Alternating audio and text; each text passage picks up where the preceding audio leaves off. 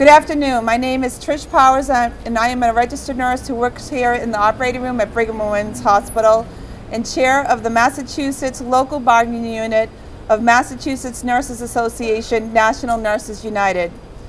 I am here today surrounded by a number of my colleagues at the hospital to speak on behalf of the 3,200 dedicated RNs here at the Brigham who give their heart and soul to the care of some of the state's most critically ill patients day in and day out.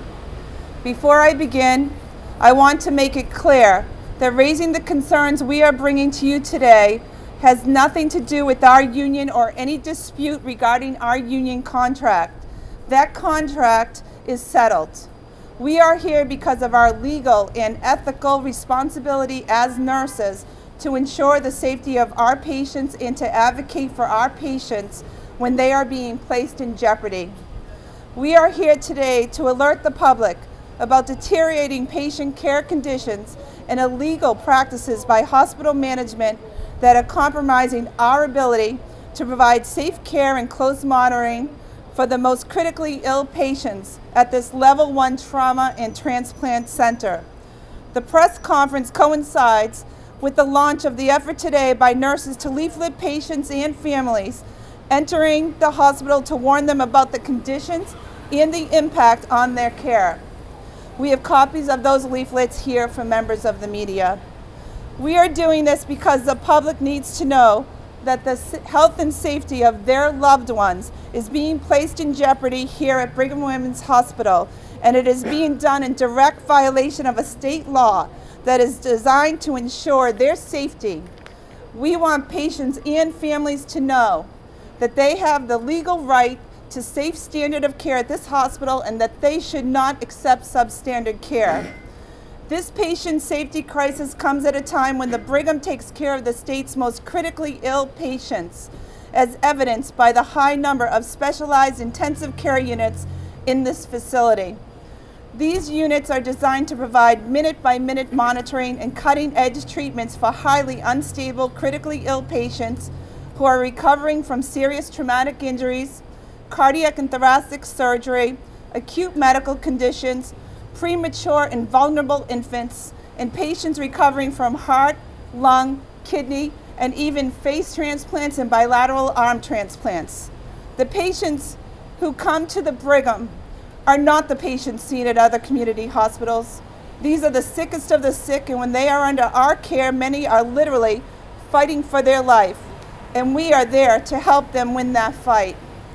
To ensure the safety of critically ill patients, a new state law went into effect this month that mandates intensive care unit nurses can only be assigned one patient at a time.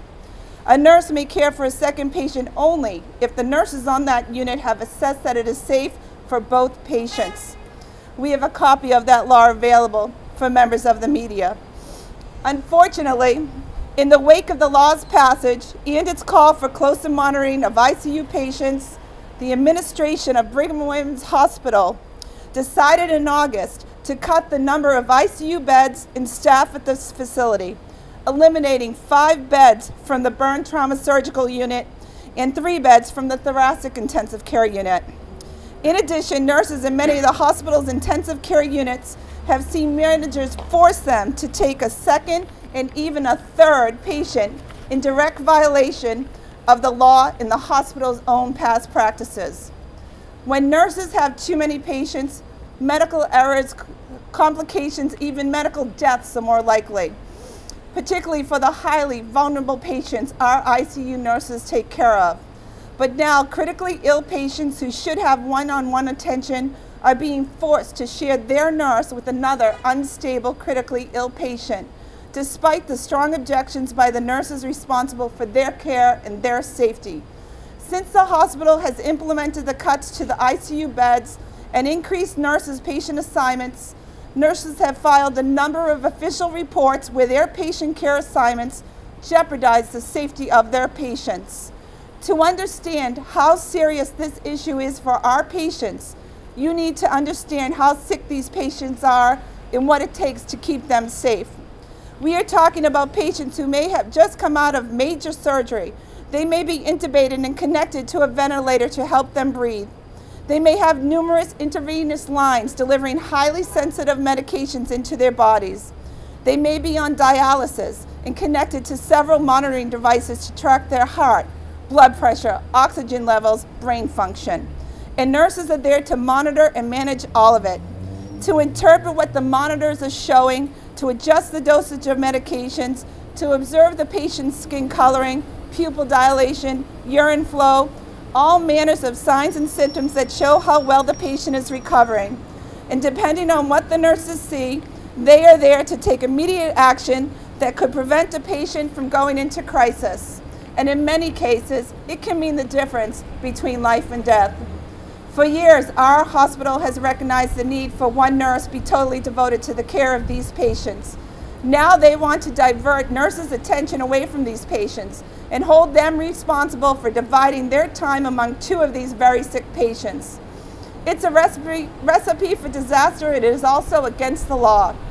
Recently, nurses on the thoracic intensive care unit, which cares for patients undergoing lung transplants, reported being forced to care for two patients, including highly vulnerable lung transplant patients who should never share their nurse with another patient. One nurse reported a potentially delay in responding to an alarm connected to a ventilator to breathe for the patient because the nurse was in another room caring for another critically ill patient. In the care of these patients, every second counts. At a recent meeting with management, where we reviewed these reports and informed the hospital of their obligation to follow the new law, management flatly refused to heed our concerns or to follow the dictates of the new law.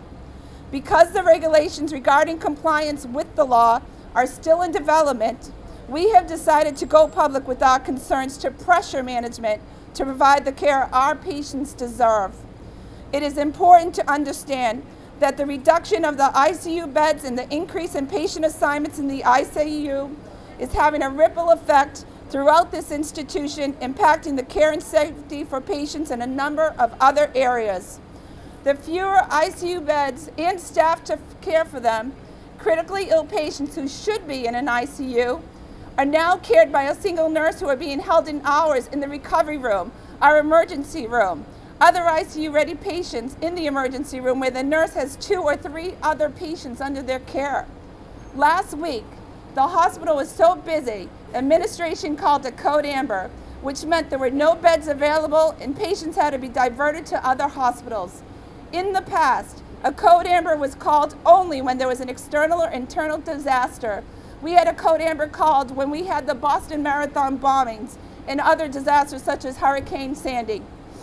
This code amber was called because there weren't enough ICU beds or ICU nurses to care for them. And this also mandated the nursing staff who had already worked a long shift to stay and could not leave or go home. In addition to cutting care in the ICU, the hospital has also decreased staff on its code team, eliminating a nurse from a group of specially trained staff who are on hand to respond to patient care emergencies. With the cuts in ICU staffing, it is more likely there will be situations where the code team is needed to revive a patient in crisis. Yet with fewer code nurses, it will take longer to respond to these emergencies. Now we have one nurse expected to cover at least 3 buildings and 8 city blocks.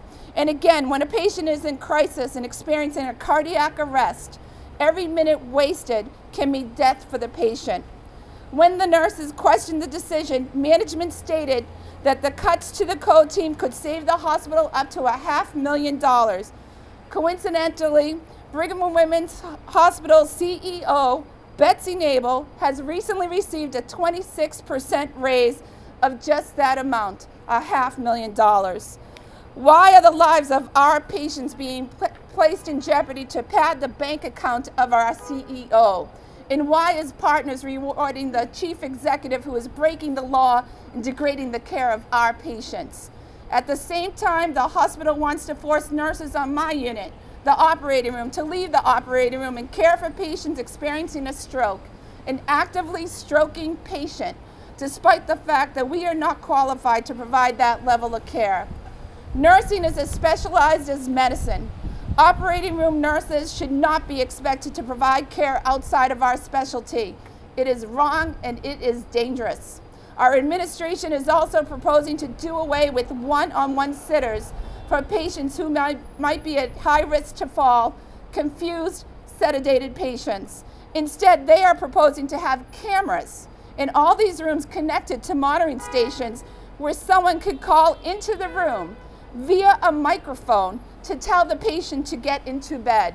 Again, a confused patient will now hearing voices through a microphone. I am not making this up. And all of this is occurring while our hospital is preparing to deal with the prospect of providing care to a patient presenting with Ebola. As we have stated to the media previously, our administration has failed to provide us with an adequate plan or the proper equipment to care for a patient with this highly infectious and deadly disease to the 90% of the care given by staff nurses. The lack of ICU beds and staff we have described today will make it even harder to respond appropriately, and it will most certainly result in further degradation of care for all other patients in the hospital. Put simply, since we are failing to provide appropriate care for our typical patient population, how in the world will we be able to maintain safe care in the wake of the Ebola patient? As we nurses, we provide 90% of the clinical care our patients receive. We have always been proud to be Brigham nurses because we could provide the high quality nursing care our patients needed. But now we are appalled at the leadership of Partners Healthcare, an organization that posted more than $600 million in profits last year and is spending millions of dollars in legal fees to win approval to expand their empire, has chosen to cut care to our patients and violate the law at the expense of our patients and the nurses' safety as well.